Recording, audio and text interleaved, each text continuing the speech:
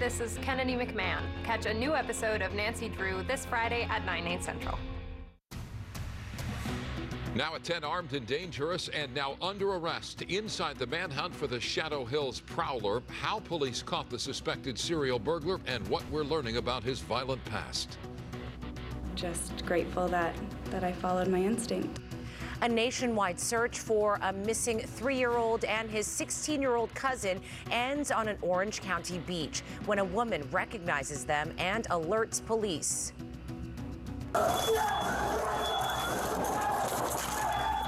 And a tense hostage situation turns deadly in a downtown LA high-rise as SWAT teams move in to rescue a woman being held captive. Now on the news at 10.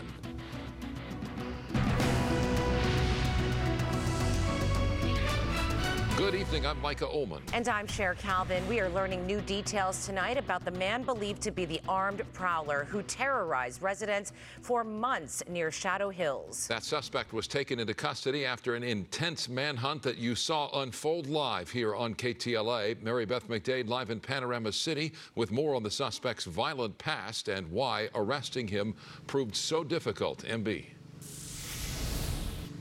Yeah, Mike and Sherry, I asked authorities that question. Why was he able to evade police so many times? And they tell me it's because he knew the area well. They believe that he's been living in and around the Shadow Hills area since the summer. And they also say it's because he's a career burglar. He's not only wanted by the LAPD, he's also wanted by the LA County Sheriff and Burbank Police as well. We were there as 25-year-old Benjamin Renteria was finally taken into custody. He's believed to be the heavily armed and dangerous burglar who's been captured on video, terrorizing the areas of Sunland, Sun Valley, and Shadow Hills for weeks. Carrying a rifle around with you, I mean, how crazy is that? That's just, you want to stay away from that guy. He had evaded police numerous times while on his alleged break-in spree.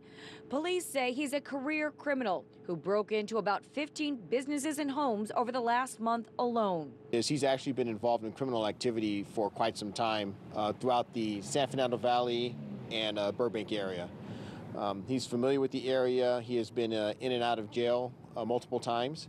But his recent crime wave came to an end after police say an off-duty officer reported the suspect firing 4 shots in the hills above his home around 7:40 last night. So we had an off-duty officer that lives in the Shadow Hills area that became aware that there were shots being fired in the area of his residence. About that same time in the same area, a resident caught the suspect walking down the street carrying a rifle and called 911.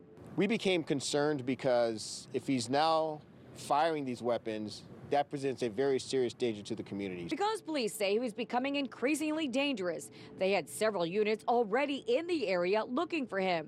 An air unit quickly spotted him and saw him trying to seek cover off Wentworth Street in the thick, brushy area near Handsome Dam.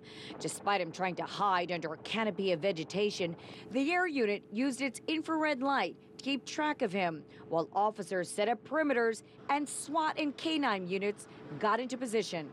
The chopper then cut the lights, giving SWAT teams with their night vision goggles and K-9 units an advantage over the suspect. So once they were on scene and they were deployed, along with our K-9 officers, it was a much safer environment for us to operate in the dark. We watched as they methodically closed in around the suspect and took him into custody. Just